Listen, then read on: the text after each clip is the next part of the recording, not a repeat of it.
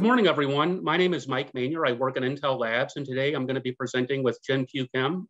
He works in VMware, and we're talking about computational storage, specifically the opportunities for virtualized environments. This is in collaboration with MinIO. So I'm going to start off with Intel Labs view on computational storage, because this really started as a research project, and we're still doing a significant amount of pathfinding to figure out what the entire solution stack needs to look like. And then I'll turn it over to JK, and he'll talk about the implications and opportunities in a VM environment. So this is what our research looks like at the 10,000-foot view. At the bottom of the stack, you see block storage. This could be an individual device, but in the case of our research, we're looking at storage servers, NVMe over TCP or NVMe over fabrics in general, even iSCSI. Within the storage server, you have CPUs and accelerators. Certainly, you'll have powerful Xeons down there and companion processors like DSA, SmartNICs, IPUs, GPUs and FPGAs, and of course, SSDs. We're looking at NAND SSDs and Optane SSDs, and both of these could have computational capabilities within the SSD itself. So you can see here from an Intel's perspective, there's a pretty big silicon inventory that you could use to build a computational storage device.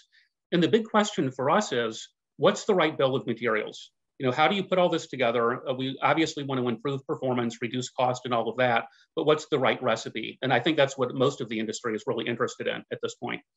So to do this, we built a prototype stack to evaluate a number of different what-if scenarios.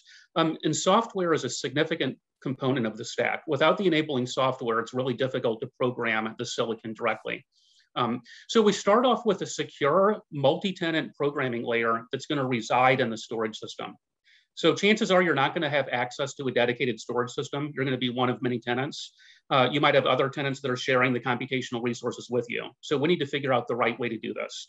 Whether you're doing simple calculations like CRC, a search operation, or something more complex like AI and ML deep learning pipelines, what's the right way to share that?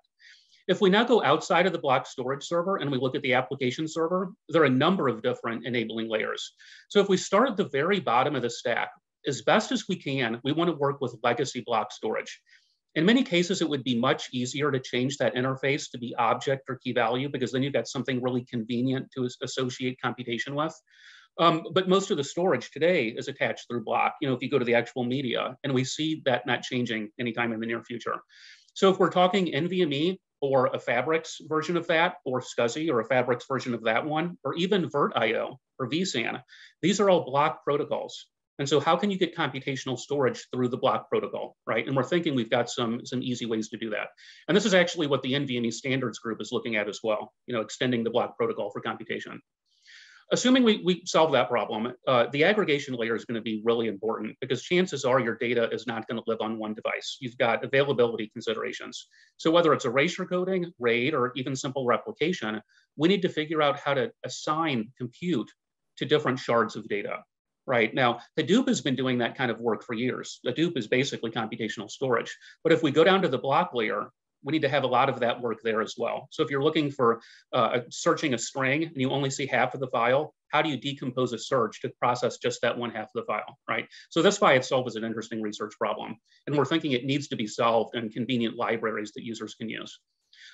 We then go to a scheduling layer. So if you've got all the silicon in the bottom, how do you schedule on top of that? It turns out to be an interesting scheduling exercise. The operating system today, they have very capable schedulers. We need to teach them about remote accelerators so that they can take a task and then decompose it in a way that is optimal. Now, that doesn't mean that we offload everything. You'll have capable processors in the application server as well. So it turns into a distributed computing exercise. So we want to figure out, based on the silicon in the storage system and the silicon in the compute server, how do you decompose the work to make things most efficient, right? So that's a really important scheduling layer. Finally, unless we want application developers to code to this directly, we want to give them very convenient APIs, something like Intel's One API, where they see that different silicon is available. They give us some portable code, perhaps written in data parallel C++, that we then decompose onto these different storage engines.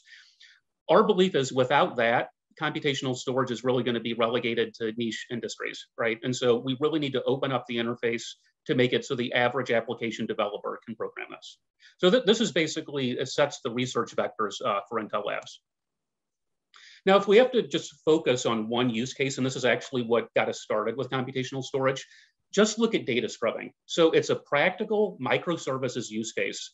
Whether you're MinIO, your Ceph, OpenStack, or Cassandra, you need to protect the integrity of your data for availability purposes. So what these object storage servers do is they regularly read out all of the data from the file systems, and they check some previously calculated hashes to make sure that there wasn't any bit rot. And if there was bit rot, they reconstruct from replicas or erasure codes, right? So it could be CRC32C, MD5. In the case of MinIO, it's highway hash. But the basic process is the same across these different storage stacks. So if you look on the left there, you can see the MinIO storage stack with a well-known S3 API, right? But it sits on top of a conventional Linux file system like XFS. This is where the file system can potentially corrupt data. There are bugs in the operating system all the time, right? And there are bugs in the software that you're writing. So you need to protect yourself against that software and then anything that happens in transit, right? So you apply hashes at this layer, right?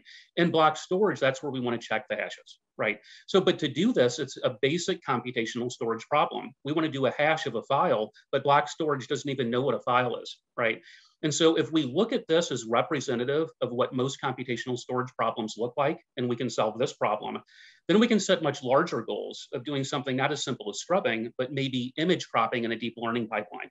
So this is how we got started, but we think there's actually a progression from something simple like this to something more complex. So the research platform that we created, we wanted to operate on objects because objects are very convenient way to do computation. So whether the object is a file, a directory, a table, or a record, you want to be able to teach block storage that that's the unit of computation. So you want to be compressing a record or searching for something in a table or searching a file, for example. And so the key is getting this object construct down to the storage system.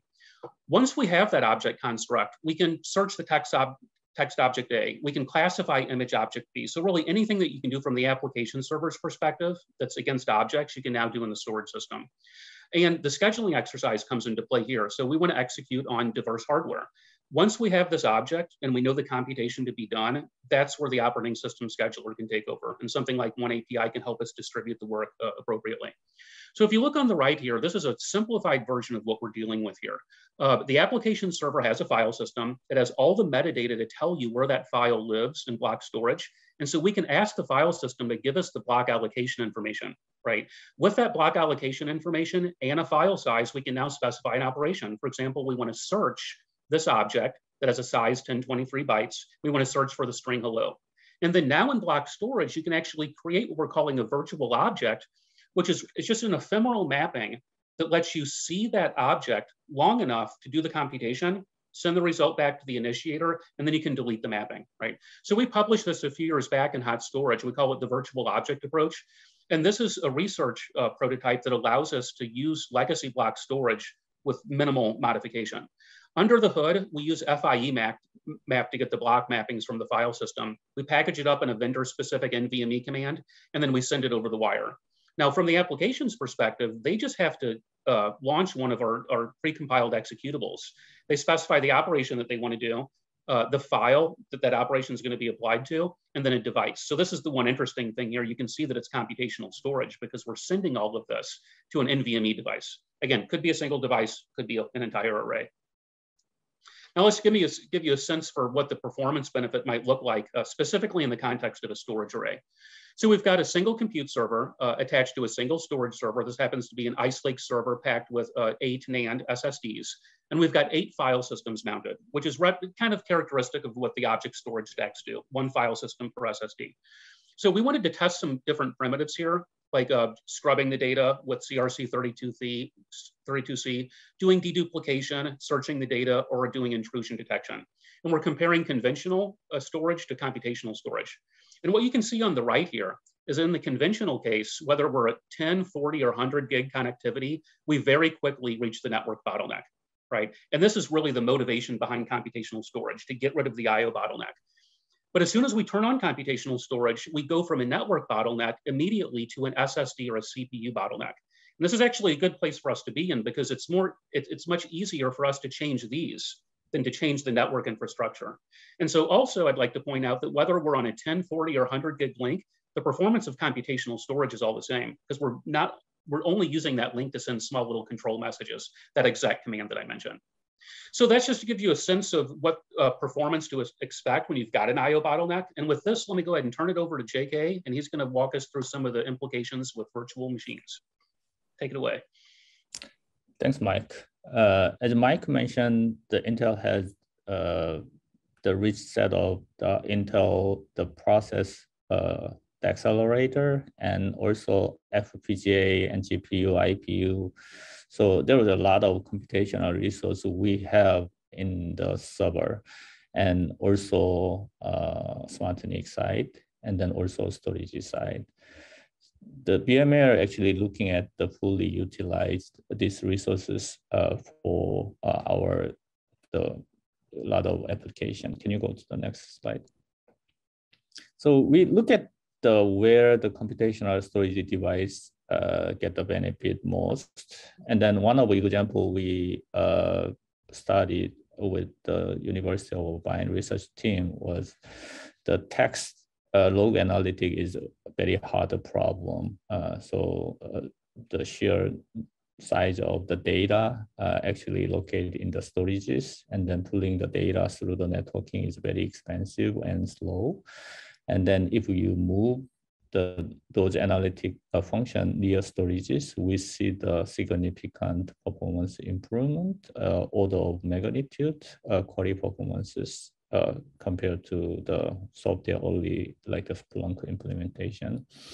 And then we saw also much lower power consumption. So it is clear to see that the computational storage device good at the near storages accelerated function. Can you go next slide? So the other example we look at with the more general databases like the Greenplum MPP databases, actually running the multiple instance of PostgreDB to run the query and some analytic function in parallel with the very large number of devices. So in this case, also we saw that if we offload the sum of query near storages, and then we see the very good scale of the performances. So these two cases confirm that our VMware customer can benefit from the computational storages.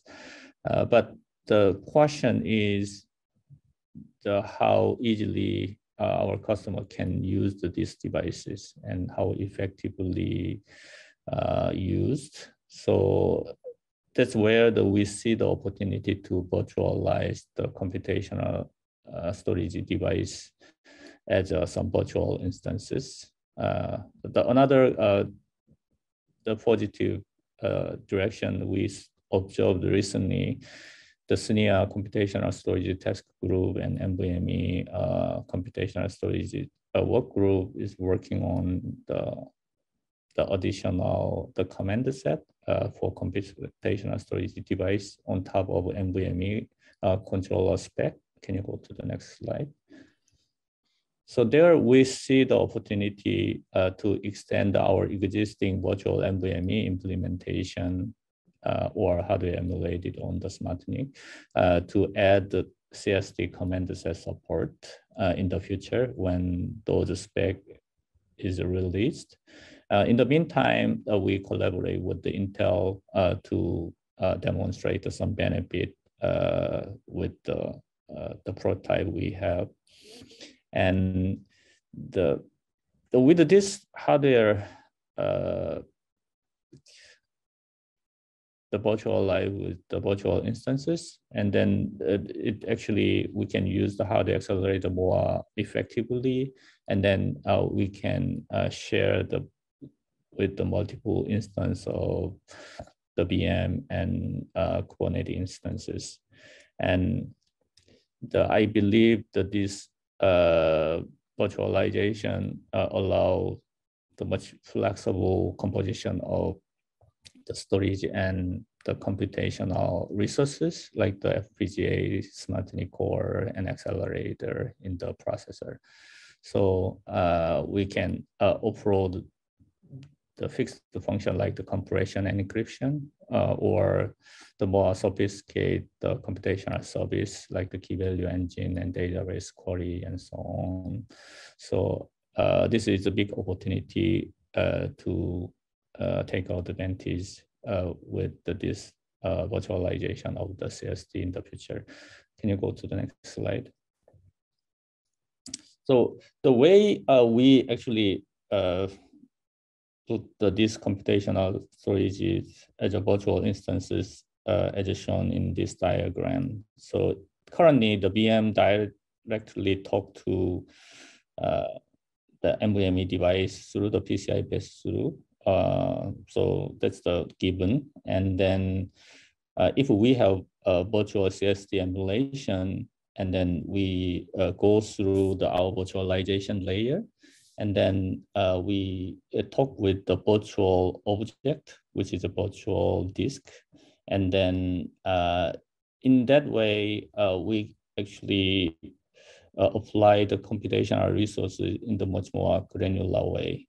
And those granular could be NVMe namespaces from the devices, or it could be the virtual disk from our cluster file system called the VMFSs, or our software-defined storages like the vSAN can offer the granular of the virtual disk accesses.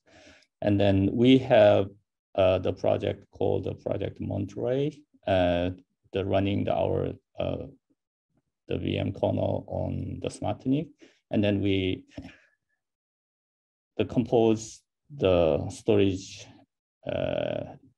device like the NVMe devices as a physical NVMe, and then we can run this computational service in the SmartNIC, which has the number of ARM core and maybe GPU and FPGA and or accelerated functions. So this is a good target. We actually are running the computational function.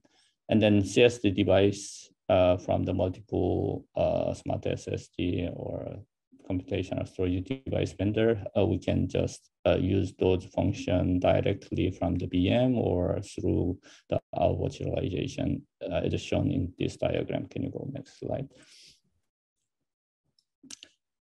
So this computational storage can be used in the cloud setting, as I show in this diagram. In the cloud scale, we have a number of compute nodes, which are running the big data analytic and AI ML and so on. And then it has a number of storage nodes to offer the storage service in the scalable way. And then it has the SAN storages, and it also has the object storage like the Amazon S3 like.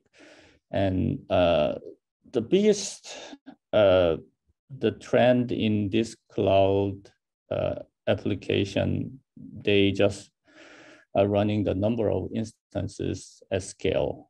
So big data analytic and databases and AI ML actually just scale thousands of nodes, and then they just run in parallel, have huge scalability.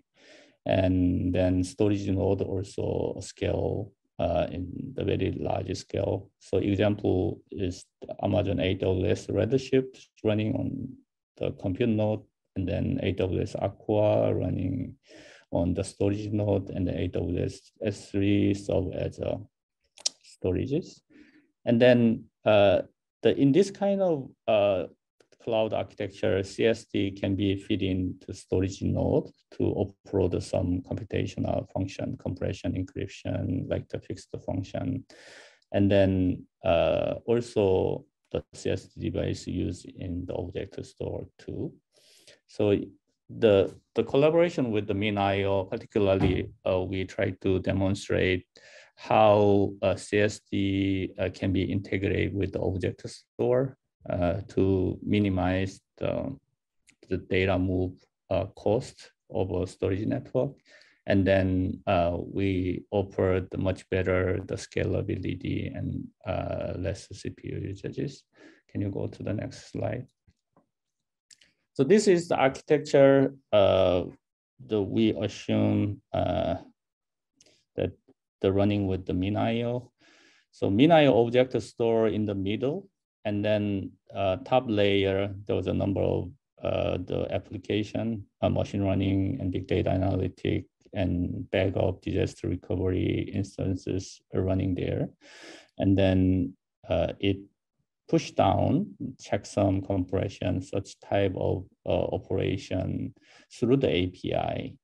And then the MinIO instances running as a stateless instances. And then they just run the object storage API related function. And then it has one more disaggregation between the MinIO software and storage target. So the storages can be run with the MinIO in the particular instances, but in this diagram, the storage is running as a separate target, and then the MinIO instances running with the CSD initiator, and then they just scale independently. And then in that way, they can scale much better. And then CSD target actually running the storage related function. So we minimize the data move near storages. So the biggest benefit of this architecture is the granular accesses. So the application actually know best of whether they really need the compression or not. For example, the big data data format like the Parquet, it has some compressed format. So if application know the object already compressed in the application level, and then underlying level doesn't really need a compression.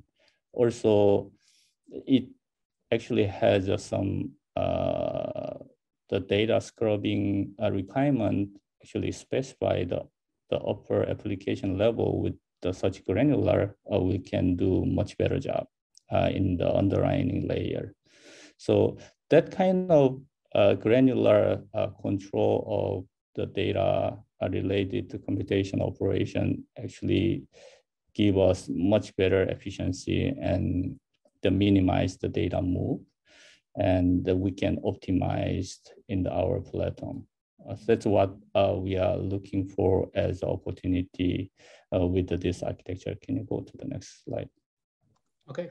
Great, thank you, JK. So that brings us to the end of our talk. Quick summary, but this is also look at it as a call to action. We're collaborating to build a complete end-to-end solution prototype. Look at it almost as a product concept. Computational storage is a pretty big space. Not everyone is looking at the complete stack end-to-end, especially in virtualized environments. So we see an opportunity here to work with the rest of the industry. So we're starting simply and then moving out in terms of complexity. The data scrubbing plugin, MinIO has actually built this for us. We can take their streaming highway hash implementation, optimized with AVX 512, and then plug that into our backend storage system. Now, all of this is going to be plumbed through VMware's container environment, Tanzu. So what we want to do here is take the stack and really explore it top to bottom to see where the opportunities are. And anything that can be used to influence and inform the standard, we're looking at that as well. And again, data scrubbing is just a first step. But from this, we hope to flesh out most of the host side software implications, things like erasure coding and RAID and replication, or some of the examples that I mentioned. And then with that, move on to more complex offloads. So with that, we'd like to conclude our talk. And if you're interested in potentially collaborating with us, please reach out to me or JK. And thank you very much for your time. Bye-bye. Thank you.